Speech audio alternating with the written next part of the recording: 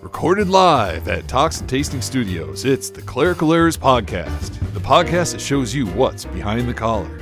Let's go. From the Talks and Tasting Studios, it is the Clerical Errors Podcast. I'm Bollhagen. And I'm Berg. And I'm Vicar. Welcome to the show. So we are bunkered in, Berg. We are. We are in a secure room, right? Like we always are. No NBA players has touched our microphones. That's true. Not yet. And we're ready to go. Our topic today is going to be prayer, and then we're going to end with a topic about a little bit about the resurrection, and so it should be interesting. But hey, Vicar, why might prayer be on a lot of people's minds right now? Well, I think there's a lot of fear and anxiety going on with this COVID-19, and also just like the global recession that the world's going through right now. And when a Christian feels fearful or anxious about the things of this world, our Lord tells us to go to him in prayer and to hear his comforting words also in church. So I think it's a good topic for today. A good topic. Yeah. So let's begin with our beverage here, Vicar. Yeah, Vicar brought the beverage today. That's right. We are recording in the AM, which is a little unusual. So I decided to go for a breakfast-themed drink. I brought coffee today, but it's not just any type of coffee. This is maple bacon coffee. That's right, listener. You heard that right. Maple bacon coffee. So is it maple and bacon flavored, or do they actually have bacon in the coffee? Unfortunately, the only ingredients are coffee, natural, and artificial flavors. So, you know, on a Vicar budget, good. You find the $2.50 12-ounce package of coffee grounds, and you could just go for it. So this unique light roast blends all your favorite breakfast flavors into one indulgent cup of coffee. Infused with the irresistible smokiness of bacon, the flavor is rounded out by a deliciously sweet finish of maple and caramelized sugar. All right. You know, I always think of the TV show Better Off Ted when I think of stuff like this, like that this was all like crafted in some lab somewhere, and you have these scientists who are just like, you know, trying to get all the molecules right, you know. Or maybe they were roasting coffee and they burnt it or something, and someone said, it kind of tastes like bacon. All right, premium coffee. Well, we ruined this batch. How can we save it?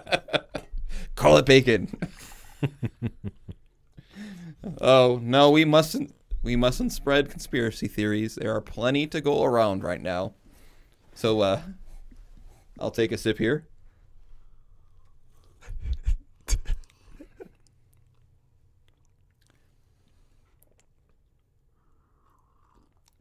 Okay, I know what it tastes like. It's not bad. I get the maple. I don't get the smokiness. I don't get the bacon. I get a little bit of a smokiness. But you know what it kind of reminds me of? Okay? Do you ever one of those like you go to Bob Evans? Yeah, it's kind of in the back of your throat, the smoky, yeah. Right. It's affecting the coronavirus. No, we're not joking about that, okay? That's right. No jokes. That's okay. Actually, I must say, around the house every once in a while, I do kind of have a dark sense of humor, and does that shock either of you? By the way, Peter isn't here. He is asleep because he worked last night, got off this morning, and he is sound asleep. So, but you know, I kind of joke with my wife when I make a kind of a darker joke. I said, well, I can joke about this because I deal with this a lot. So what this tastes like is if you go to Bob Evans and you get like, you stuff yourself with those giant pancakes. okay, yep. And then, or you have a buffet that has unlimited bacon, right? And you just stuff yourself, and then you use coffee to wash it down. And then you're in the car on the way home, and you have like a little bit of a wet burp. Okay, yep. That's it. That is a fantastic image. Listeners, take it to heart. Now, gentlemen, close your eyes. Imagine you just had a burp in your car. See if it works out. Yeah. Yeah, that's pretty accurate. Mm-hmm. So, yeah, if you enjoy that, I would recommend this. I've been known to do that once in a while. It's like have a burp. You're like, yeah, that was a good meal. You know? Yep. So, Berg, what are you preaching on? Oh, what's the text for The this text Sunday? is Luke 11, Jesus and Beelzebul. Yeah. So, start us off, Vicar. Give us a quick summary. So, yeah, sure. So, Jesus casts out a demon from a mute man. The mute man speaks once the demon has been thrown out of him. And he is accused of casting out demons by the power of Beelzebul, the prince of demons. And others tried to test him, seeking from him a sign. But then Jesus kind of goes on the defense and even the offense here in defending his work. He says that every kingdom divided against itself is laid waste, and a divided household falls. If Satan's divided against himself, how will his kingdom stand? For you say that I cast out demons by Beelzebul, and if I cast out demons by Beelzebul, by whom do your sons cast them out? Therefore they will be your judges.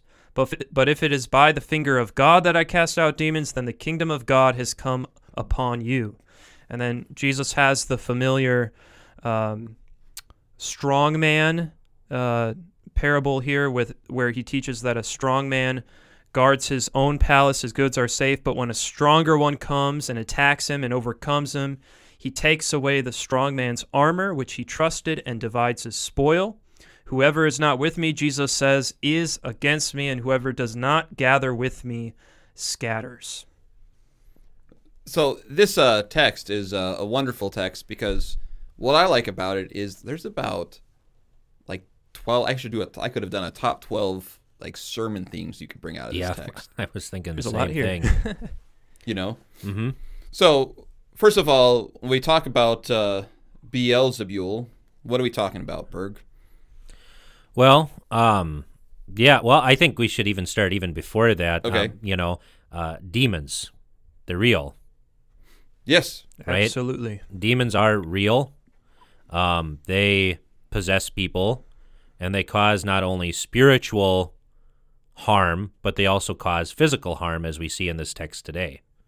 Right? But by the way, I would say that this is something, behind the collar moment, something that as pastors, we never have to convince our confirmation age kids, 6th, 7th, and 8th graders. We never have to convince them about the reality of demons. Did you ever notice that? Yeah. No, well, and some of the stories you hear from people, it's if we didn't trust that Christ had already defeated the devil, I mean, they would be terrifying, Right. This is what as a kid, I always thought Scooby-Doo was not all that great, because it was always a man in a mask, and I was like, honestly, Yeah. right? But that sort of, I think that sort of shallow rationalism is going away. I think, it's being replaced by superstition. Right. Like ghost hunters and all that kind of nonsense. But people actually do believe more in the supernatural now than I think they did even supernatural, but not religious. Exactly, yeah. Oh, I mean, it is religious. It's just it's not Christian. Yeah, it's a false religion, right? Right. Which is why we should call it what it is, superstition, Right. So I think that's the first point, is that, demons are real. I Demons think, are not human souls who go to hell. They are fallen angels, right, who followed Satan in his rebellion against God, and they seek to harm us.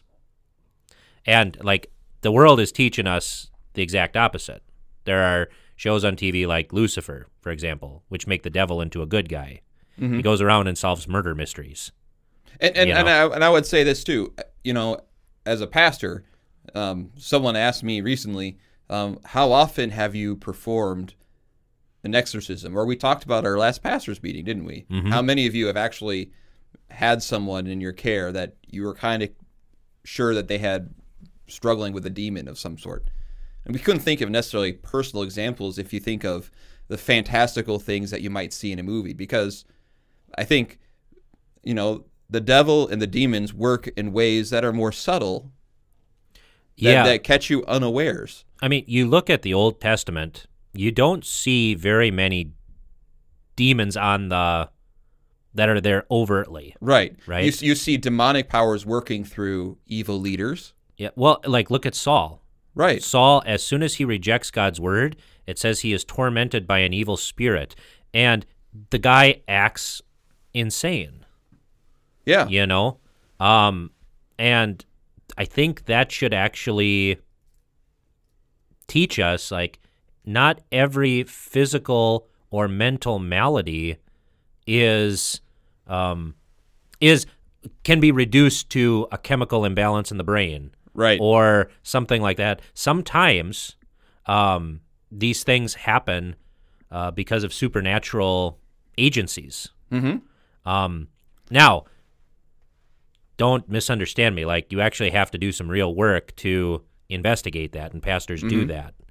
Particularly with things like paranoid schizophrenia, where people are hearing voices, and to differentiate that,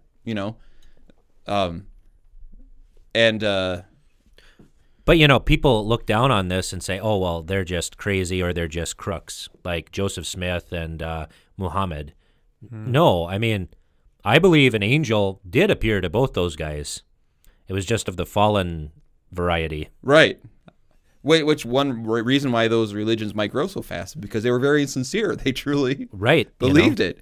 And I think, too, is you can just look at historical things in modern history, and people try to explain these things just by, social behavior or psychology. But you look at what happened, for example, in the Holocaust in World War II. I mean, how can you say that wasn't demonic, the way they were systematically killing people? Well, and even just Hitler's, they called it the devil's luck. I mean, they attempted to assassinate him multiple times, and, he was preserved. Or you look at 9/11, right? People flying planes into buildings. Or you look at abortion, the way people are so fanatically not only saying abortion is a choice, but now celebrating their abortions. Right. Isn't it in Minneapolis or St. Paul, one of those where there's like a hero thing where they're like remembering and honoring those who performed abortion. Yeah.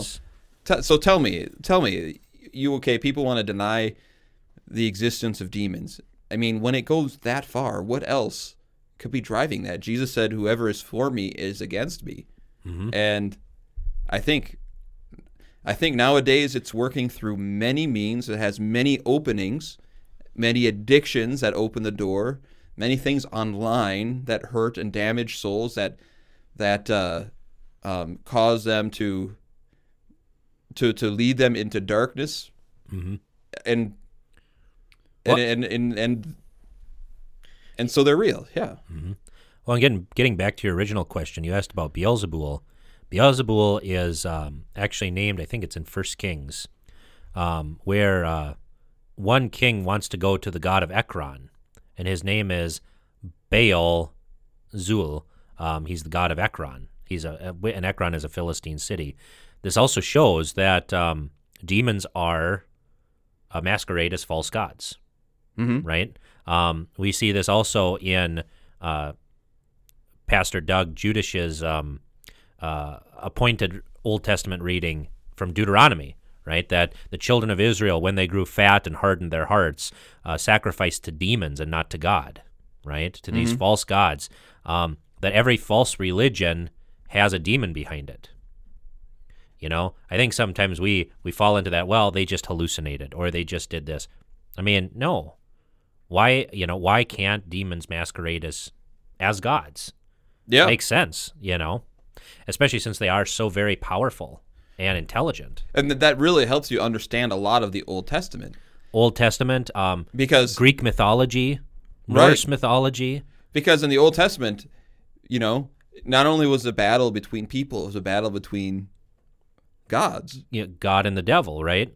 You know, the true God and these false gods. We see it with Pharaoh's magicians when Moses goes and performs those first signs, right, with the snakes and the blood, and that there is power. The devil does. He is the prince of the darkness. And this is where that movie Prince of Egypt, it's the cartoon, where they make it look like it's a mummery, and like they're charlatans. They use like smoke bombs and stuff. Right, and like red dirt to make the water, and it's like, no, that's not how it happened. I mean, false prophets can do false and dark miracles. Yeah. This is how it was back then, and that's how it's going to be in the ages to come, right? Where in Revelation, the beast of the earth does miracles, which misleads people. I mean, this is why we shouldn't be too quick to say, well, these guys, these televangelists who do miracles, that they are charlatans. Maybe not. Maybe there's something else going on Something there. darker, yeah. Right. And with that in mind, I think it's good to point out in this that Jesus actually did drive out the demon. Right. He drove out the demon. And then he said, when the stronger man comes, then and the finger of God drives out this demon, then the kingdom of God is here. Right. And that's a great parable to teach that, see, people fall into one of two camps. They either ignore the devil, pretend like he doesn't exist, or they get really unhealthily obsessed about it. Right. And Christians don't do that because we have hope, right? That the devil has been defeated. He has been tied up. The armor in which he trusted, that is the law of God, has been stripped from him, so that way he can no longer accuse us before the Father in heaven.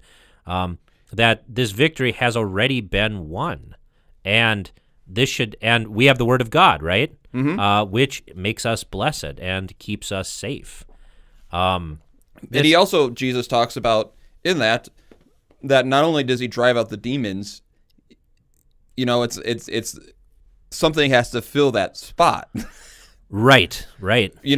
And so as he drives out the demon, he says that they're not going to rest until they find a home. And then if you don't have Christ in there, what's going to happen? You're just going to replace the demon with something stronger. Right. 7 other devils, right?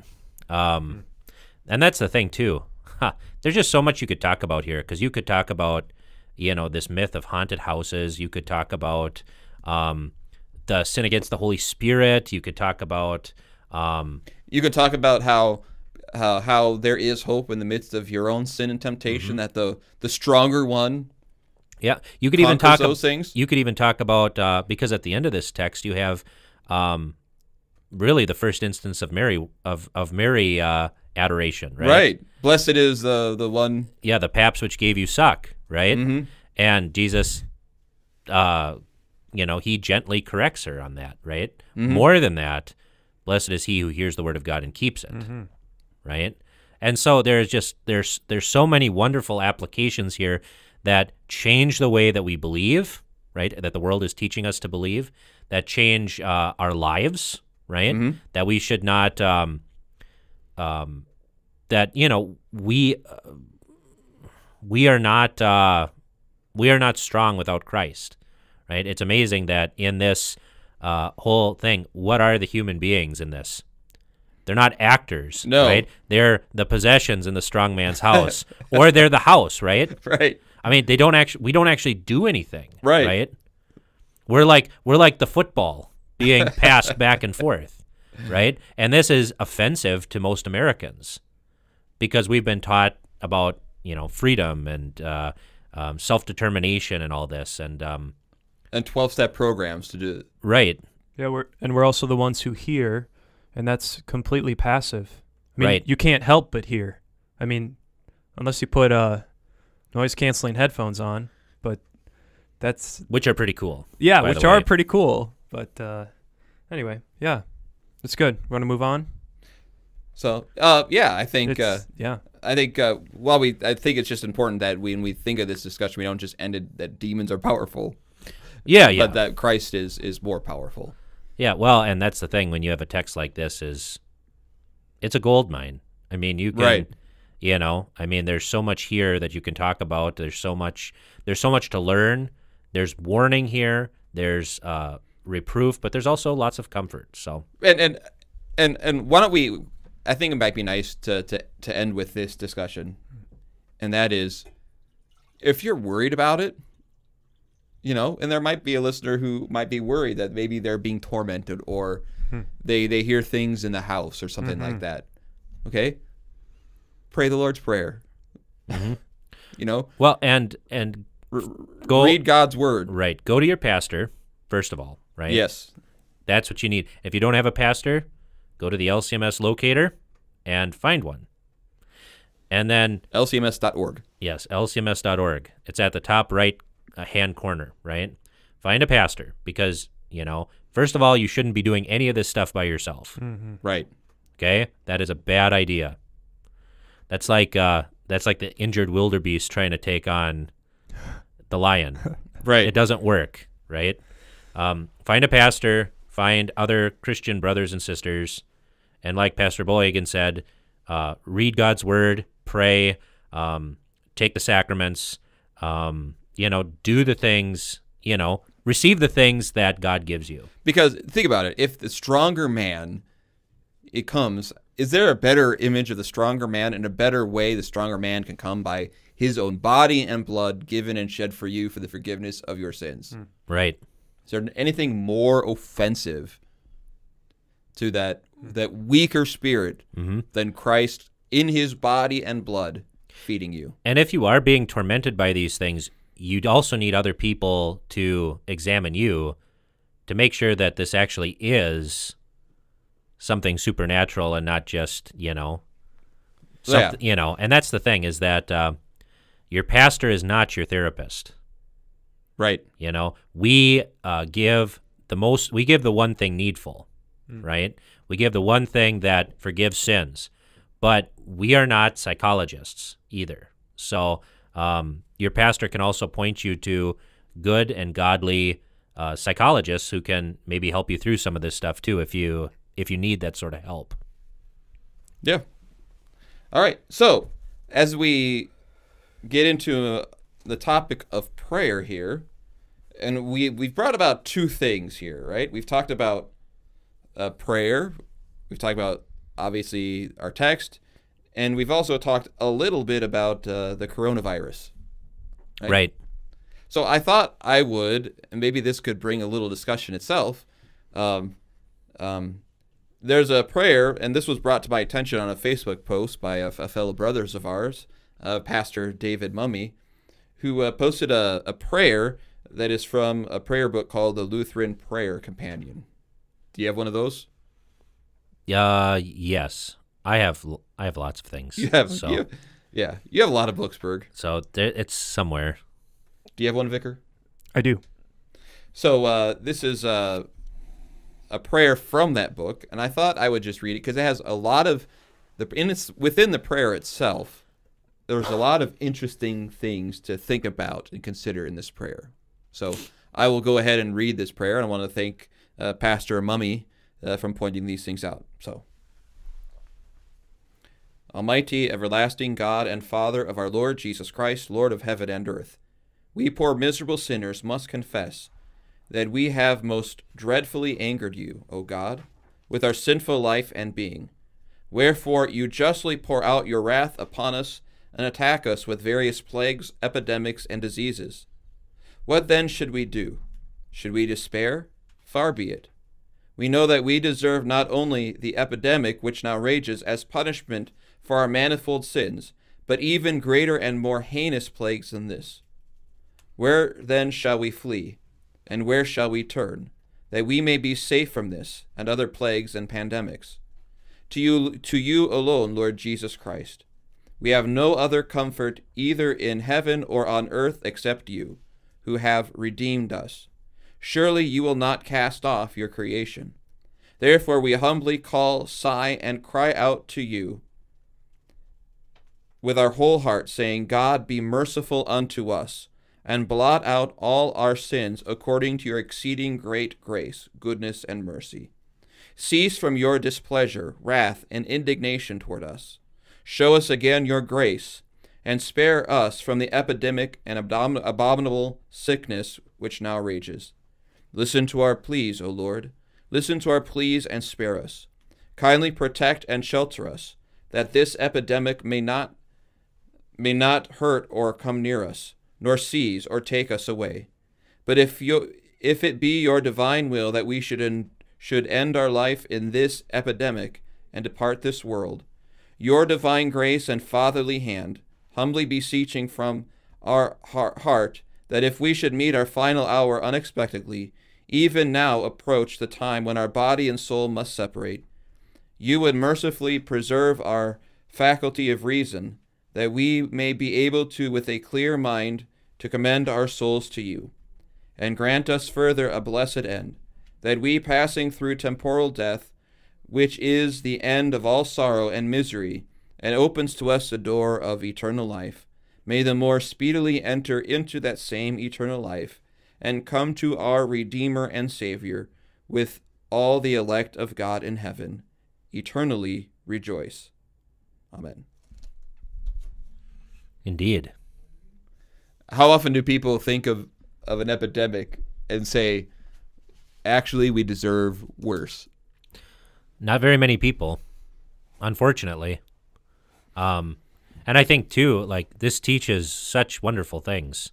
First, that God actually does send plagues. He does actually send these things upon us as punishments. Most people don't want to believe that. In fact, I've had it where parishioners have, when I say things like this, that God sends crosses, they actually get really nervous, as if, well, the devil does that, but God, he can wash his hands. He just permits it, right? Yeah. Well, I know what they're trying to do. They're trying to say, well, God doesn't create evil, right? And that's a good thing to say. God doesn't. Right. God doesn't create evil, but God does punish sin, and it's not just in the life to come, but it's also here in this world. And that, guys, is so important. Just like you punish and chastise your children. Why do you do it? Because you love them, right? You care about them. You want them to repent and be saved. And this happens all the time in the Old Testament. This happens in the New Testament, right? And he does this because he loves us. The Lord disciplines the ones whom he loves. And it doesn't mean that God is angry with you. I mean, the worst thing is if God wouldn't punish us at all. Right. And so, I don't know, it's, rather than viewing these things with hysteria, we should, like you said, acknowledge Christ's, God's displeasure over our sin, right? Which happens not just in this life with sickness, but also in eternity with eternal damnation.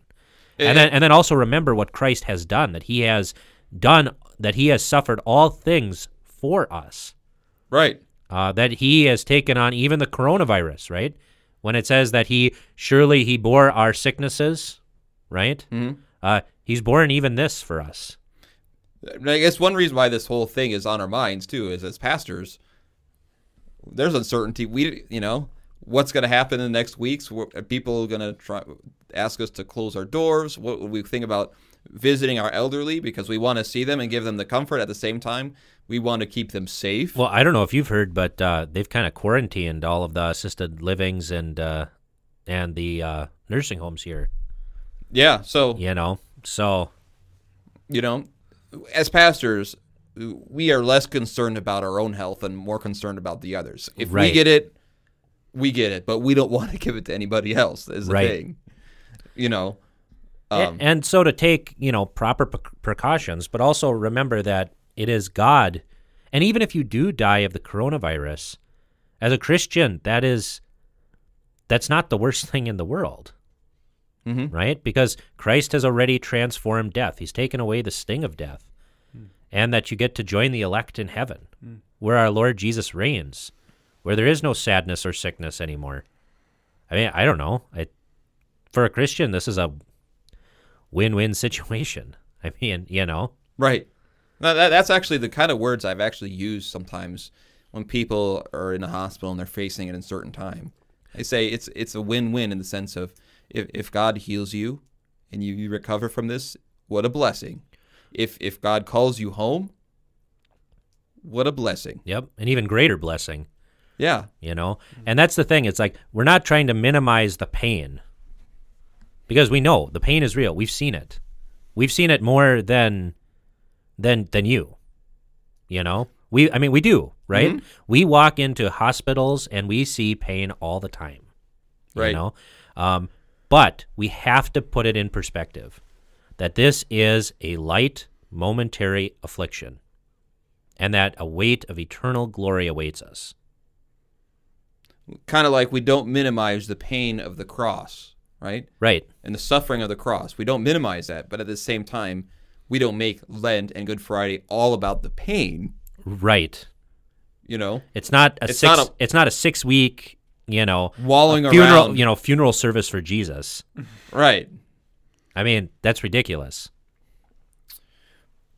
Vicar, what are you thinking about right now? Well, I've been thinking about that prayer, and I liked a particular phrase in there, praying for a clear mind. I think, as Pastor Berg mentioned, the hysteria. We've all seen the hysteria, whether it's people spending money in a certain way or buying up all the toilet paper. Yeah. Come on, Right. guys. I mean, if you have to go to the bathroom that much, like you got bigger things to worry about than this virus. Hey, you can't even buy it on Amazon. That's crazy. Yeah. But that prayer for a clear mind in the midst of a world of hysteria. Because honestly, I mean, I'm 25, and I remember H1N1, and but to me it did not reach the level of hysteria that this has. Well, I mean, they say it's more deadly than the flu. Yeah. For certain age groups. Yeah. So. Yeah. But just a large sporting organization suspended their season last night with the NBA. March Madness, for the first time in my life, will not have fans, which is going to be an odd experience if they even play the games. In fact, I just received notification, breaking news, Dun, dun, dun, dun, dun, dun. Big Ten, SEC, and American cancel conference tournaments. Wow, so they're not even going to play, which makes sense because you got 10 guys on the floor, like physically like touching each other all the time. Well, and just all the fans. I mean, that's the thing. Is Yeah. like when you pack those stadiums with 60,000, 80,000 Yeah. people, and let's just face it, people today are terrible at hygiene. Right? It's true. And they need to like wash their hands and Right. like, I mean, I've never it's like Especially in a restaurant, and you have to wait for the employee to come and wash your hands because of the sign. Oh, Yes. Yes. Yeah. that is a good joke, by the way. Listener, if you didn't laugh, there's something wrong with you. Yeah, the sign, it's by law. It says employees must wash your hands. Okay. So, but yeah, no, I mean, and that's the thing. Let's not freak out, but let's be calm and measured and actually take steps to slow this down, right? Because that's the thing. We just don't want hospitals overflowing and where people can't get, good medical care. Right. Right? Yeah. So, those are the things, so wash your hands. If you're sick, stay home, right? Mm-hmm. I know there's a pastor out in Kirkland, Washington, he's like half a mile from, kind of ground zero of this. They still have church, right? They still have church.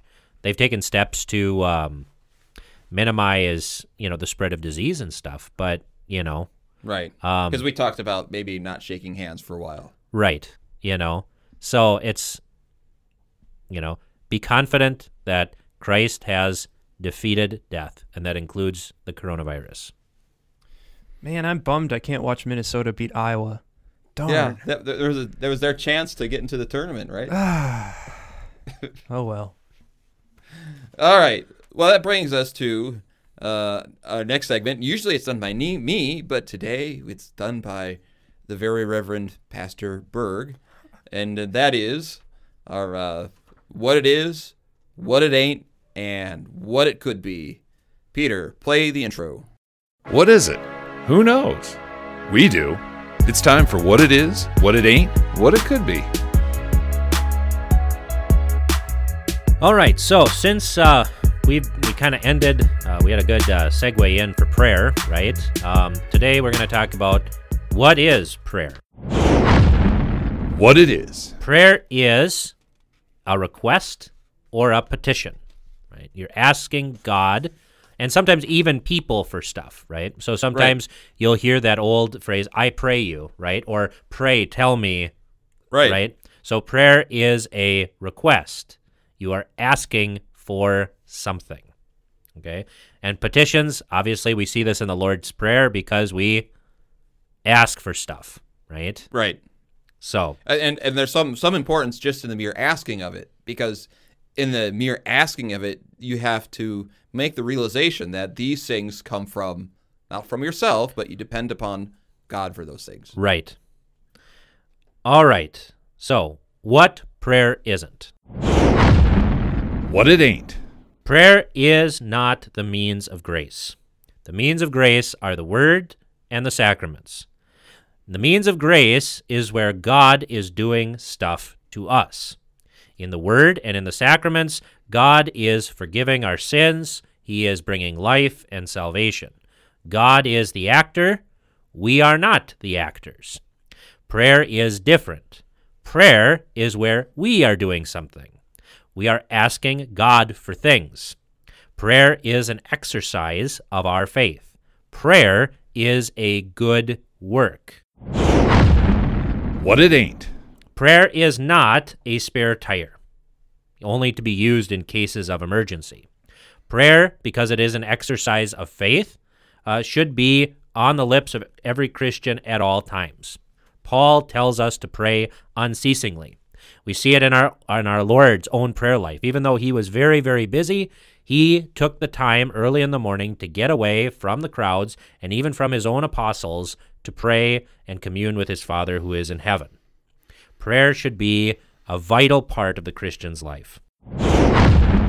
What it ain't. Prayer is not you putting enough nickels into the divine candy machine to get a candy bar, right? Prayer is not something that you can do to coerce God to do your will. And we see this with James and John, two very close apostles to Jesus, right? After Jesus tells them about his suffering and his death, they con their mother into going before Jesus and asking for something, which means they're praying, right? Mm-hmm. What does she pray? She asks for one of her sons to sit at his right hand and another son to sit at his left hand when he comes into his kingdom. They think they are asking for positions of power and authority that will put them above their other rivals, the other apostles, right? Especially above Peter, right? Right. Because that's the thing, is that there are rivalries among the apostles. Yeah. Right? They're always arguing about who's the greatest. Right. Yeah. That actually happens in church bodies too, right? Yes. Yes, it does. But Jesus, speaking as your circuit visitor, who likes his authority and puts his thumb over everybody, Yes, you are a cruel taskmaster. I know it better than anyone else. You do. Experience makes the theologian, Vicar. That's right. So, tentatio. Yes. So, but Jesus doesn't answer their prayer. Why? Because they don't know what they're asking for, and he's not going to give them something that harms them, right? Mm-hmm. Because what does it mean to be on Jesus' right hand or on his left hand when he comes into his kingdom? Well, this could either be talking about the cross, or it could be talking about the sheep and the goats. Right. Where one is saved and one is damned. Jesus is not going to give us stuff that is going to harm us, either physically or spiritually, right? And so what does he do? He actually teaches them. Even though they should have gotten what his kingdom is, right? That it is a kingdom of the cross, that it is a spiritual kingdom, they still don't get it, right? Which kind of amazes me because they're following Jesus. It had to be confusing to them. I mean, they're following Jesus. They see him do all these things. He's got all these miracles and his teachings, and obviously it was very amazing to them, right? And so when they think of this kingdom, what impression of Jesus did they think that he was kind of out there to really like be out there for his own glory and to, bring his disciples to be these great. Yeah, I mean, and that was their conception of the Messiah, right? Right. That even after 3 years, they still didn't. Even Jesus is like, hey, we're going up to Jerusalem, and I'm going to die, and then I'm going to be raised from the dead. Right. Well, that's not how a Messiah is supposed to act. So it must be a metaphor for something. It's especially apparent in the Gospel of Mark. That's what we're walking through in my Bible study, through the whole Gospel, verse by verse. And the disciples see, but they don't see. And in the Gospel of Mark, you have that 2-stage miracle where Jesus heals the blind man, and he sees men walking like trees, and then he heals him again. The disciples are like the middle of that first stage.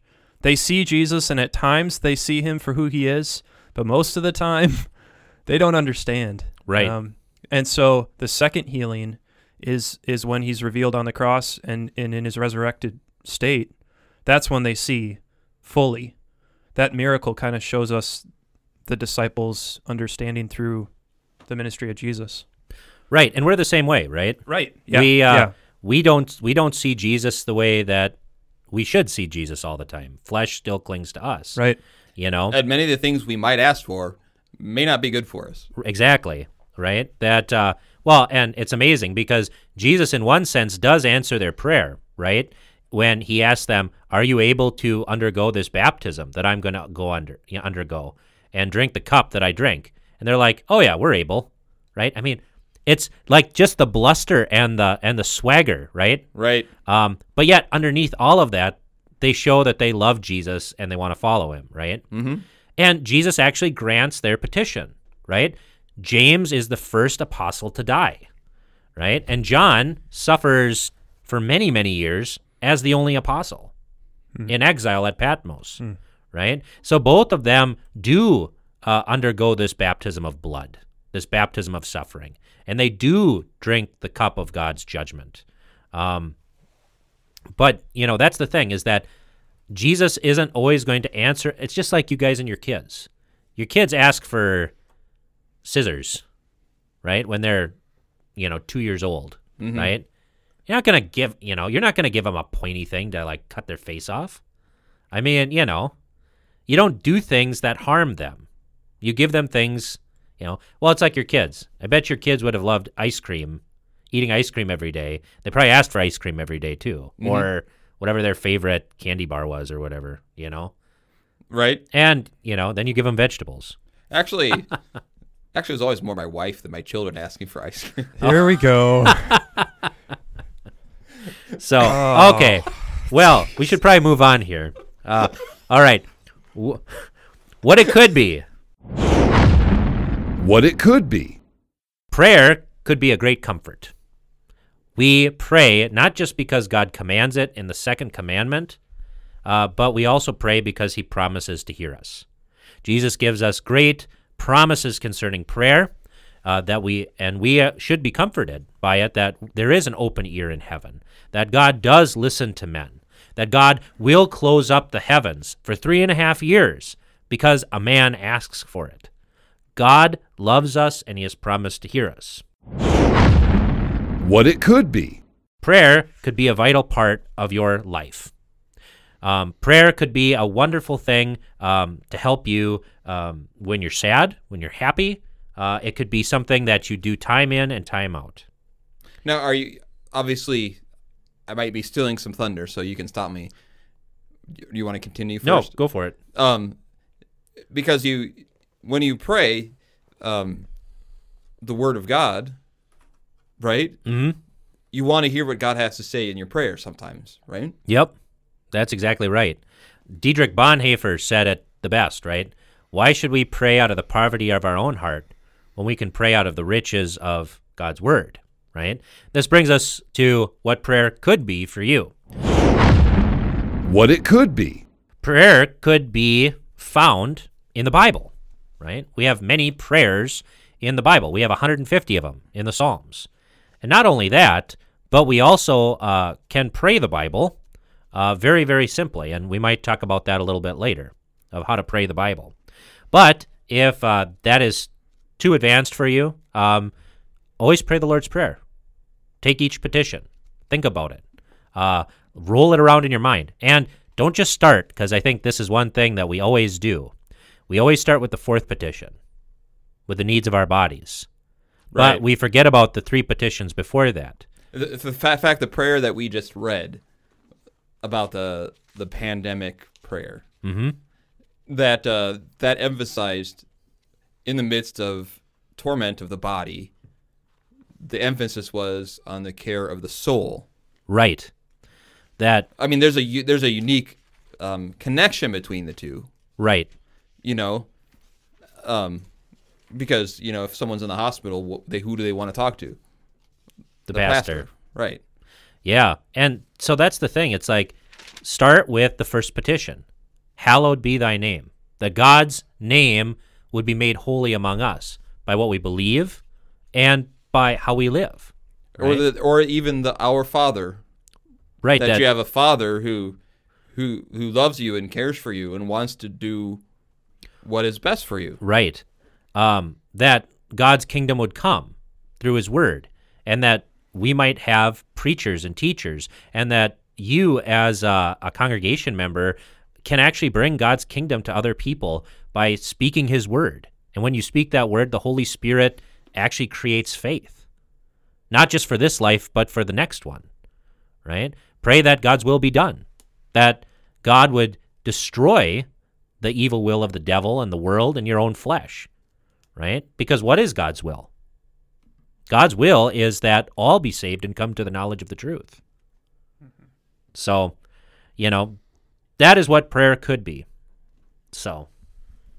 All right. Well, very good. Very good discussion. Okay, viewers, or listeners, not viewers, because we can't see. Obviously, you can't see. Yes. Okay, listeners. The Bollhagen is strong in you. Yes, it is. The next time I will do a campfire catechesis on praying the Bible, how what you read can then be reinforced in what you pray. But now we are going on to Bollhagen's, right? Are we going to do Bollhagen's? Actually, I had an idea. Okay. Vicar, do you have any? Can we do like a short little book club? Yeah, I can do that. Awesome. So we're going over to Vicar's book club. Peter, play the intro. It's book time with Vicar. That's right. So, Vicar, remind everyone what book you're going through in your book club. Yeah, so we're going through Has American Christianity Failed by Pastor Brian Wolfmueller, a pastor in Austin, Texas. And this last week, we had a great discussion about the sacraments in the Lutheran Church. The title of the chapter of Wolfmueller's his discussion on the sacraments is "Go Play Outside." A lot of American Christianity wants to focus on the spiritual life in the internal. It's all, inside of me. This is reflected in not only their preaching, but also the songs about how the Holy Spirit stirs me up on the inside, and this will turn into enthusiastic worship where it's all about getting an internal response. And if I don't feel the internal response, well, then God must not be working inside of me. So Wolfmueller goes through baptism and Holy Communion and talking about the external sacraments that Christ has given to the church with the promise of forgiveness attached to them. Mm-hmm. And it created a great discussion. I would say everyone in the book club knows somebody or more than one person or family members that have a different view of holy baptism. We spent a lot of time discussing what is often called a believer's baptism in American Christianity versus what the Bible says about baptism.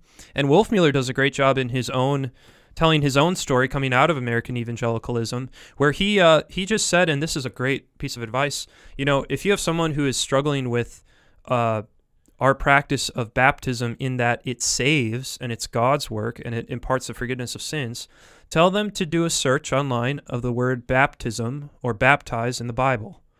Eliminate all the passages that talk about John the Baptist, and you're going to find that every single passage that talks about baptism will either have the promise of the forgiveness of sins, the gospel, in the very verse that it is in, or in the verse preceding or the verse following, every single time. And that was, in Wolfmueller's own experience, a very convincing point in his journey. We also talked about infant baptism. Why do we baptize babies? I don't know why. I had never thought about Acts 2:38 and 39, that Peter says, "Repent and be baptized, every one of you." You and your whole households. Yeah, and this is for you and the your promise children. is for you and your children. And for those who are far off. And for those who are far Right. off. I don't know why. Like, I always go to Matthew 28, babies are a part of all nations. But that's actually where he started, was Acts 2. And then we talked about the Lord's Supper. And honestly, in our community, we're hearing on the radio that churches are ceasing having Holy Communion because of the coronavirus. And Wolfmueller in his chapter lays out, well, you're not going to find confessing Lutheran churches ceasing having the Lord's Supper because of what we believe regarding the Lord's Supper. Not only that it is the Lord's own body and blood, but that it is actually for us. It's for our forgiveness. It's for our eternal life and salvation. And so he went through what's the primary purpose of the Lord's Supper? It's the forgiveness of sins. It's not actually primarily church unity. Right. It's forgiveness of sins, which I find a compelling argument for the practice of closed communion. But yeah, so we had a great discussion, and this coming week, we'll be looking at good works, as well as, I think we're going to talk about prayer, actually. Good. And how actually sometimes prayer is time that we wrestle with God. And I think that was reflected in the prayer about the pandemic or the coronavirus. Mm-hmm. It's not an easy prayer to say. Hear us, O Lord. We know your promises. Mm-hmm. We're calling you out on it. So we see that in the Psalms. Anyway, that's my update. And actually, that actually goes really well. And I don't know if I talked about this a little bit in my what it is, what it ain't, what it could be. By the way, it brings a lot of joy that I have forced you somehow through this podcast for you to say what it ain't all the time. It's the way it goes. I know internally it must be driving you crazy. It's painful. But I don't know if I ever got to the application of that prayer is not the means of grace. If a Christian is sad or they don't feel like they're forgiven, don't tell them to pray more.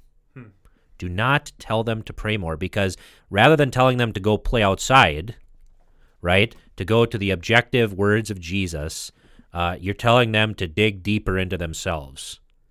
To tell them to pray more is to tell them to do more, and that is not Christianity. Now, of course, especially if they're in the mind frame, well, if I pray hard enough, I'll feel better about it, and if they don't feel better, then God isn't listening. Right. Right? And so that's the thing, is that when someone is sad, when they don't feel like they're forgiven, when they need to be reminded that they have a gracious God, we should direct them to their baptism and say, it doesn't matter what you feel, you're baptized, right? Yeah. Just like when you think mom and dad hate you, you're still part of the family, right? Right. Same way with baptism, that you do have a gracious Father. Same thing with the Word, right? Jesus says it, and so it is true. Same thing with the Lord's Supper, right? Mm-hmm. You can't actually ignore that forgiveness, right? you can ignore, or, Vicar has a son, who I'm sure fusses even during the service, right? Yes, sir. Yeah. And sometimes, I think he's a little Pentecostal. I'm sorry, Vicar. Yeah. We're going to discipline that out of him. But it kind of reminds me of, I hate to get back to the coronavirus thing, but it's a good example. Right. Is you can't just go by how you feel necessarily, right? Because people, I'm guarantee you right now, there's like 12 million people who think they might have the coronavirus. Right. Yeah. Right? Yeah. Right. And they're going to run to the doctor. I have coronavirus. Now, if you have symptoms, certainly notify your doctor, right? Right. But my point is we might feel a certain way, but what's the truth? Right. Right? Yeah, exactly. You may not feel forgiven, but what's the truth? And that's why, and Christians are really well-meaning in trying to help, right? Because that's what everybody wants to do. They want to help, right? Yeah. But telling them to pray more is not helpful. It just isn't, right? And we Lutherans do this too. And because we have forgotten how wonderful the sacraments are. We've forgotten how wonderful the objective word is. We fall into this too. And we need to reorient and say, no, when someone's sad, we remind them, yes, you are baptized. Mm-hmm. Yes. Did you eat the Lord's Supper? Well, then Jesus' body, and he gave you a pledge that his death was for you. Now, there are times where Jesus, I think, explains that prayer can't change your heart in this way. Like when you have an enemy, what are you supposed to do? Yeah, you're supposed to pray for them, right? But even that's a command, right? It's because there's something wrong with you. Right. And that's the thing. It's like you pray for them not because you want to, a lot of times. Right. I mean, it's true, right? Mm-hmm.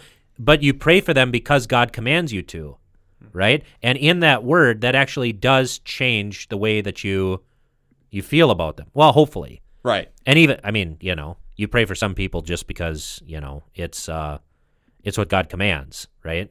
That's a good way to kill your old flesh, right? Right. It's hard for you to pray for someone's well-being and for an extended period of time and not over time actually care for them more. Right. But that isn't necessarily the prayer. No. That's the word of God. That's the word of God. That is, but that's a good point too, is that if you have an enemy, you should pray for them every day, again and again and again. So, and then if you, don't, and then you should read the words of Jesus on that, right? Or even just remember the Lord's Prayer, right? Mm-hmm. Forgive us our trespasses as we forgive those who trespass against us, right? Even just using that verse and grounding your prayer in that will change your heart because that is God's word. Well, it sounds like we have a well-rounded show today. What do you think? Sounds good. There's no more maple bacon coffee left, so. So, on behalf of those who are not here, Peter, who is probably snoring right now, right? Yep. And our associate producer, Hannah. Want to see those show notes? Oh my. And I'm Bollhagen. And I'm Berg. I'm Vicar. Thanks for listening, and may your tests be negative. May your toilet paper be stocked. May your sanitizers be effective. Vicar, you got one? No. You've said it all, and more. Thank you for joining us. This podcast is available on iTunes, Google Play, Spotify, or wherever else you get your podcasts. Questions, thoughts, concerns? You can contact us on Facebook at facebook.com/clericalerrorspodcast, on Twitter @clericalerrorsp for podcast, or email us at feedback@clericalerrors.org. Thanks for listening to Clerical Errors. See you next time.